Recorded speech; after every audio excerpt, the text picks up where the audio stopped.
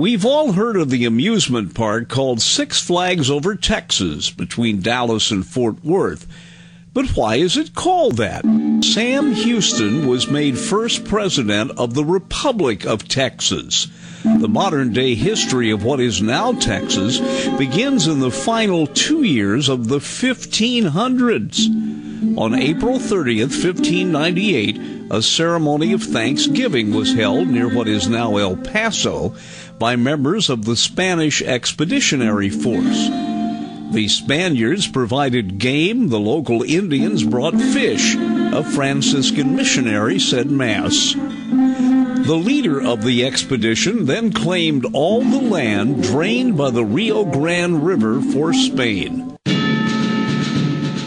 After a century of haphazard missionary work, San Antonio was founded in 1718.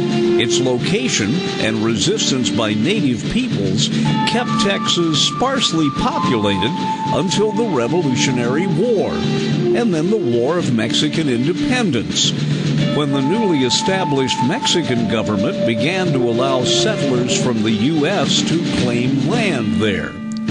This led to a population explosion, but dramatically reduced the percentage of the population who were Mexicans, causing instant friction with Mexico City.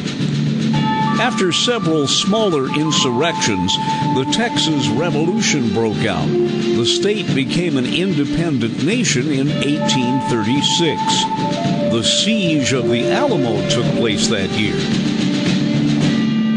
However, the newly formed Texas Republic was unable to defend itself against incursions by Mexican troops and negotiated with the U.S. to join the Union in 1845. Texas became a state on December 29, 1845. But let's remember good old Sam Houston on the 185th anniversary of his being made president of the Republic of Texas, when the state was just one step away from becoming a state.